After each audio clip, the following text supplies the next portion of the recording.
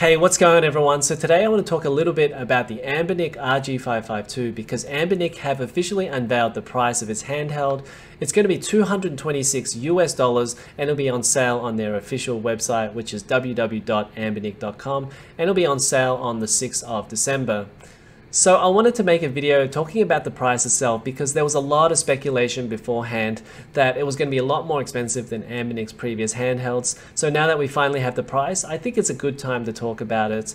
And as well as that, I want to bring up some of the points that people have made about the prices, also about Anbernic and how it's known for its build quality, and also about the RG552 itself. Now, I'd love to hear your comments, so make sure to comment below whether you are going to be getting an RG552, and if you're not going to get one, let me know below why you're not going to get one. Okay, so if you like this video, make sure to hit the like button, subscribe to the channel for more videos like this, and we have a Discord server, so come along and join us there, and I'll leave a link in the description below. Okay, so we're on Anbernic's official website, and let me just zoom in a little bit for you guys so that you can see the price. It's a little bit small. But as you can see, this is the RG552 on its official website. It says here it's $226.99, so $227 and it says that it's sold out for now. That's because it will be on sale in 1 day and 3 hours and 47 minutes, as you can see at the top there. What you have here is you have a few options here. You've got the gray model for 16 gigabytes. So this is so it has 64 gigabytes of internal storage, but they're also going to give you a 16 gigabyte micro SD card with Linux on it as well. So that is pretty cool. So there's a dual boot operating system there as well. So if you wanted to boot from Android, you would boot from the internal storage, and if you wanted Linux, you would boot from the micro SD card. Okay, let's talk about the performance of the handheld, because there was a lot of talk about the RG552 having the Rockchip 3399 and it being inferior to the PowerKitty X18S, which has the Unisoc T618, for example. There was a lot of talk about that and the prices and things like that.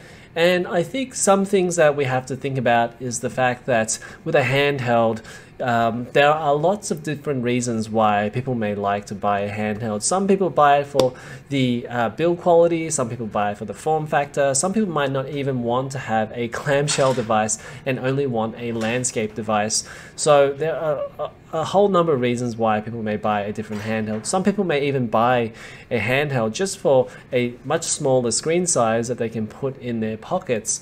So there are so many different things, so many reasons why somebody may prefer a different handheld, and performance is obviously going to be one of them. Now, for me, I find that performance sometimes it's not just all about numbers on a chart. Like, it's all well and good to look at Geekbench and see what the performance is there, but what really matters in the end is how well it plays those games. So for me, when I look at Rockchip 3399 on the RG552, what I'm really looking for is how well does it play that PSP library, because I think that's where it's really at, and that would be the bar that I would set for this handheld. So if the RG552 can play pretty much all of the PSP library, then I think it's done its job well. And I don't think it matters too much whether you're playing this at like 1x resolution or 3x resolution, because the PowerKitty X18S plays a lot of PSP games at 3x resolution. And I say that because the PowerKitty X18S, when I went to play that, while it looks better at 3x resolution, I don't think it looks that much better, especially on that small screen, that 5-inch screen anyways. So you're not really going to see that much difference at 1x, 3x. What's really more important is the performance of it, or the frame rates, and how smooth that is. So if the RG552 can hold a really good frame rate for the games, then I think it will have done its job. And we've seen some videos coming out of Anbernic. They are official videos though, so of course they want to show it looking good. But we've seen God of War and Tekken 6, I believe, on PSP, and they showed it running pretty well. So I'm looking forward to testing that out, and hopefully it's going to play a lot of the PSP library. Now, in terms of GameCube, obviously, I'm not expecting too much in terms of GameCube performance on the RG552, and that's really just something that it has to give up. But what's really important for me is whether it plays PSP, Dreamcast, Nintendo 64 on the RG552.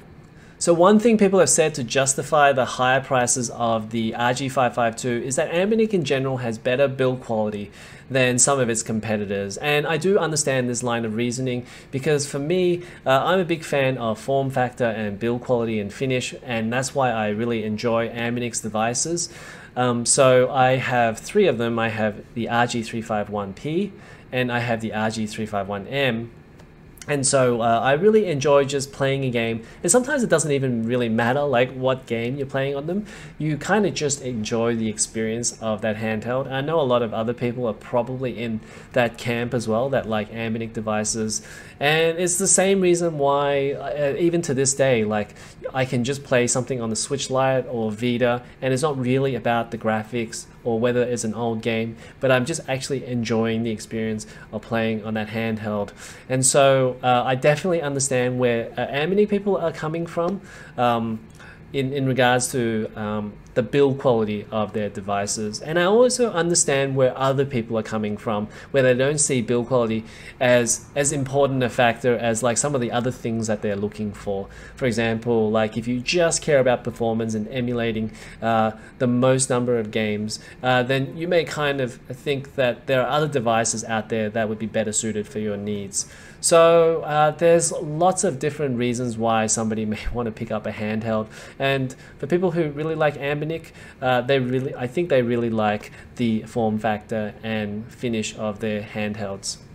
But I think it's not really so much about performance of the chip or that Anbernic is trying to raise the prices excessively, or whether it's about the build quality, and that's going to demand a lot of care and attention and design, and materials cost is going to be really high. I don't think it's about any of that. I think it's really just about the economics of the situation, the world that we're actually living in right now in terms of demand versus supply, because there's just an unprecedented demand for this handheld.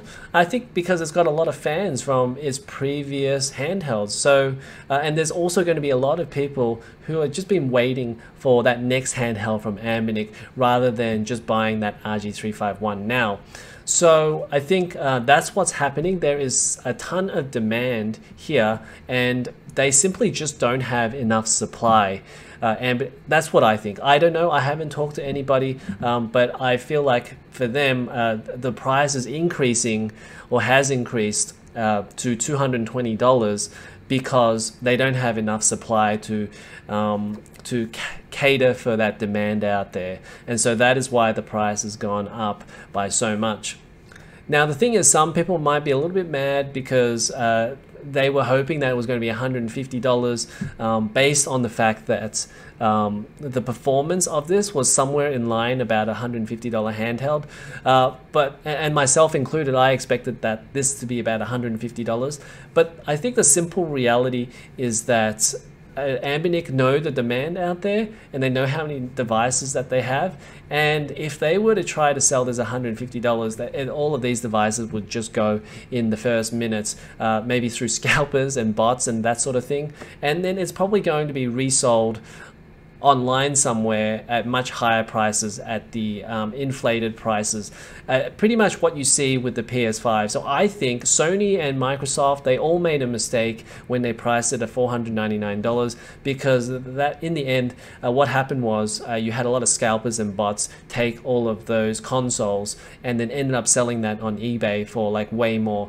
And if Anbernic did that, that would probably happen as well. So I think, you know, do you want the manufacturer setting the price, a higher price to $220, or do you want the secondary market to set the price?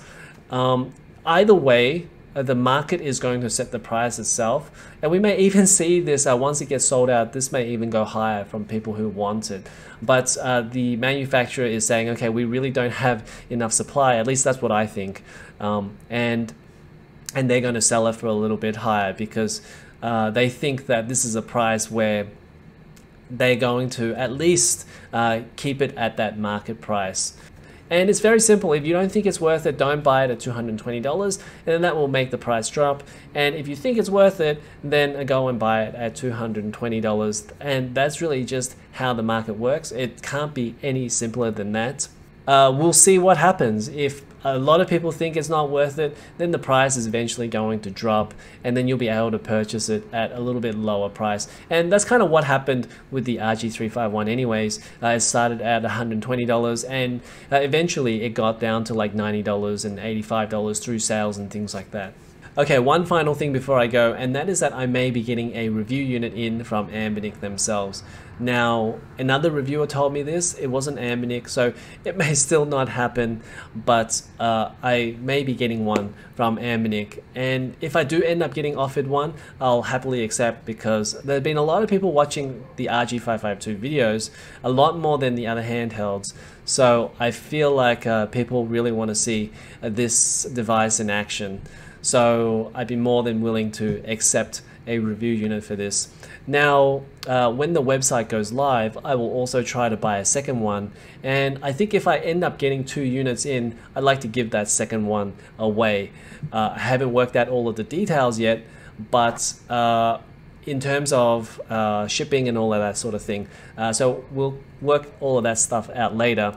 I can't really afford that much for shipping, maybe $50 or something like that. But we'll see how it goes. And then, yeah, we'll work out those details later. Okay, so that's going to be it for this one. If you like this video, make sure to hit the like button, subscribe to the channel for more videos like this, and I'll see you guys in the next one.